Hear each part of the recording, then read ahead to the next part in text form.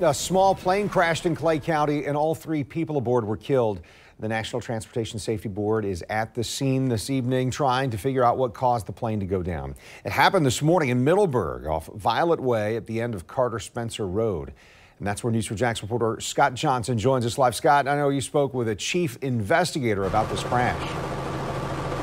Just a few minutes ago, I did, Kent. They are looking at a lot of things like what the weather was like this morning, radar reports, all the details they can. We'll get a preliminary report in about 12 days or so, but it will not tell us the cause. I want to put on screen right now the type of plane this was. Just a small plane in this very remote rural airstrip. At the very edge of Middleburg is where this happened. Right now, we do not know the IDs of the 3 people who died in this, and as of now, we still don't know what cause. NTSB officials arriving this afternoon to find out what caused this small plane to crash.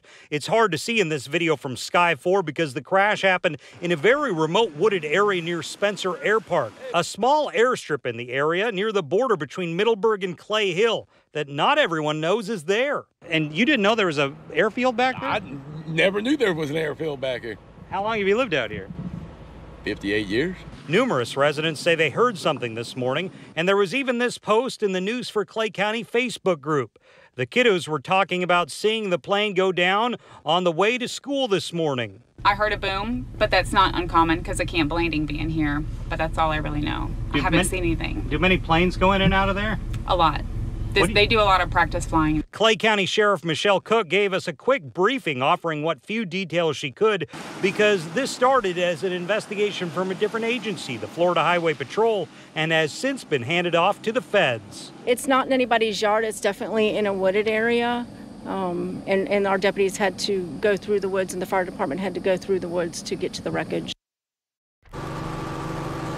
The NTSB tells me at this point no word on when this plane will be removed. That will be up to the owner of the aircraft as well as the insurance company. So for now, it's staying put in the woods. And once again, it did not threaten any homes or neighborhoods. It was a remote crash. We are live in Clay County.